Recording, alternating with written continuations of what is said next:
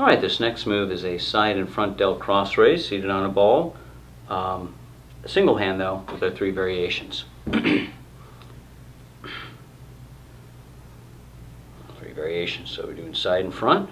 3 variations being knuckle, knuckle, thumb, thumb, palm, and palm. Now I won't burn the one side down. I'll go make sure I get equal numbers on each side. And by the way, if you're doing single arms, you want to make sure you start with a different arm each time. Don't always start with the right arm or the left arm. Try to change it up. Even that simple of a shift is a good little training tip. So, those are side and front delt cross raises, seated on a ball, single hand with our 3 variations.